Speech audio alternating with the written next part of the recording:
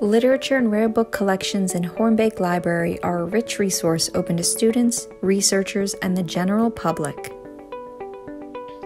The oldest items in the library can be found in our rare books collection, with works dating from the 15th century to the present day.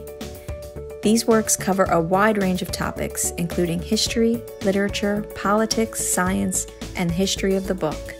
Modernism, Victorian, early modern, and romantic literary genres are well represented.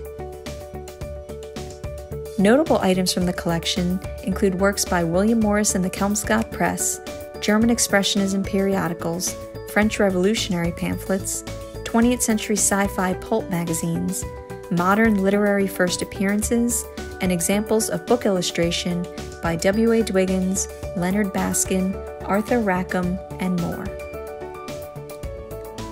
Our literary manuscripts collections contain photographs, correspondence, ephemera, and other primary source materials documenting the life and work of authors, editors, and literary organizations. Among these collections is the literary archive of Texas-born writer Catherine Ann Porter, best known for her short stories and the novel Ship of Fools. Hornbeck Library is also home to the Catherine Ann Porter Room, where you can explore her personal library along with artifacts from her life.